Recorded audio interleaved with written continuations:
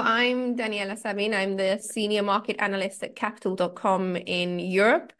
So I cover the market analysis for European hours, focusing mostly on the UK, Europe, and the US as well. So in general, we had this perception that, good data was bad for the stock market. It's interesting because we've now come to this point since the start of the new year that doesn't seem to be the case anymore. And it seems like even if we have good data, if you look at the US, for example, the latest inflation reading came above expectations. The jobs data or the jobs market remains very tight. Growth data yesterday, we saw a slight revision downward to the initial GDP for the fourth quarter, but again, above 3%, coming off growth of over 4% in the third quarter.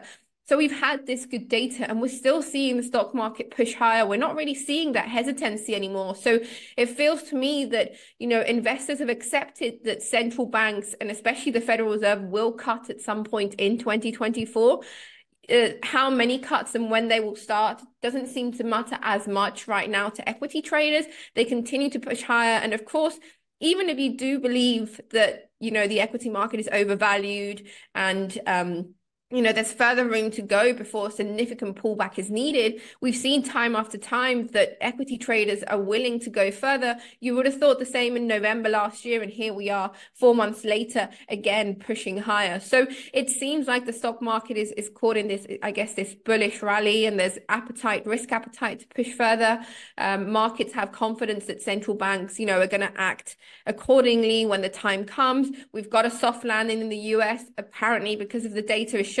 So again, that's positive for the stock market. So look, it looks like it could continue to go further. Some analysts are predicting the S&P 500 to reach 6,000 by the end of this year. I mean, it's taking it about 2 years to go from 4,000 to 5,000. They're expecting that to be cut down to 1 year, and essentially, expecting it to remain above 5,000. Some strong momentum as well. So it looks like the stock market is going to continue.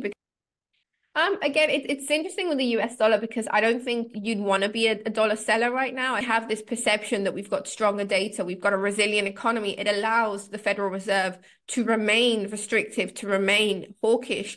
And that, of course, favors the US dollar when it comes to rate differentials or carry trade differentials, however you want to see it. So as long as the perception is that the Federal Reserve can hold longer than other central banks, whether it's the Bank of Canada, the Bank of the European Central Bank, the Bank of England, as long as there is the perception that the Federal Reserve remains in a stronger position, it has more wiggle room to act because the economy is a lot more resilient than what we're seeing elsewhere in the world.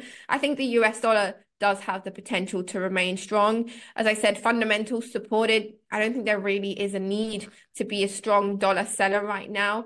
But, that doesn't mean that there aren't pockets of weakness along the way. And to be honest, we started off the year, or we finished the month of December, of course, with that Fed meeting where it kind of seemed like Powell had given up on the hawkish stance. He was very dovish. They did hold on rates, but he was giving off this kind of feeling that rate cuts would start pretty soon in the year and that, the market was primed for rate cuts. And that took many traders off guard or by surprise. We saw those big reactions in the dollar and the stock market. I think, we started the year off pricing in around 150 basis points of cuts, which is 6 25 basis point cuts. So that means we would have had to start pretty soon. I mean, March by the latest, in order to kind of fit those in.